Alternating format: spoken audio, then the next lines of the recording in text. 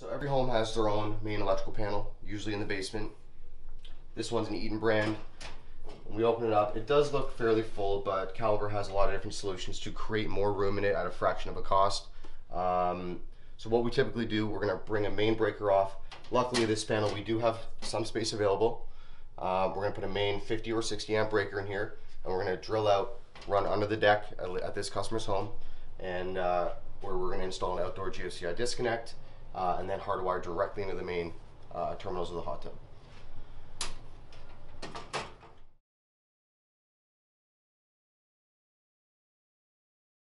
Typical installation on a suburban home is anywhere from 2 to 4 hours, depending on what we need to do. If trenching is involved, if we're going underground or under through a basement, through a deck, things like that. Hydro costs are really determined on a lot of factors. What time of the day you're using it, if it's wintertime, summertime, average cost. It all depends on the kilowatt hours, which you could revert back to your hydro bill on.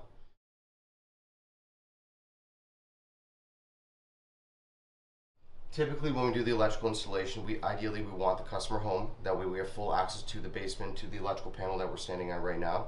And we also like to do a full demonstration after we've done the electrical installation to show them what we've done, where the equipment is, just so they're fully aware of what we've installed in their home.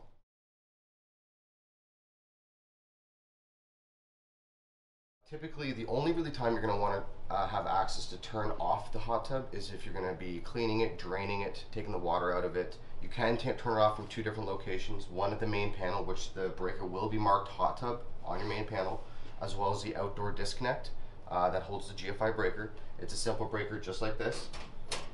It's an on or off. That's typically used when you want to maintenance the hot tub.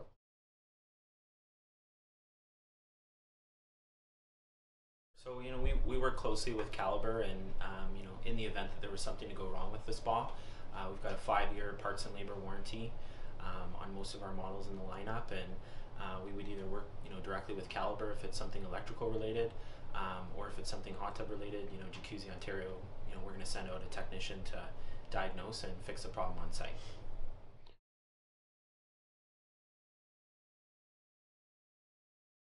Obviously, somewhat dependent on how cold the water is going in and what the outside elements are like at the time of delivery. But typically, if you've got a morning installation where crew comes in, puts the hot tub down, Caliber's on site to make that connect, we get it filled with water in the morning. Typically, you'll be enjoying the hot tub that evening. If it's an afternoon or evening delivery and it gets filled that day, you'd be ready for use the following day.